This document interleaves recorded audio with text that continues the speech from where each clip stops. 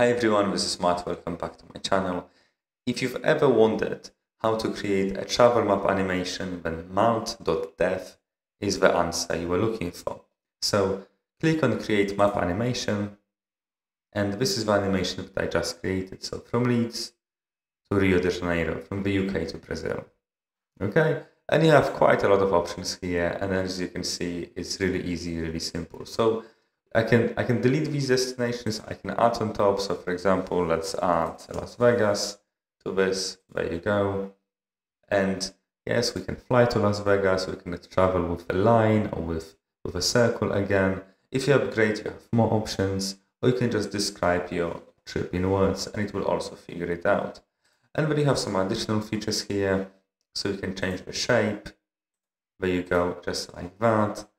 The background, and then country name, country flags, title, and so on. So now let's have a look at it.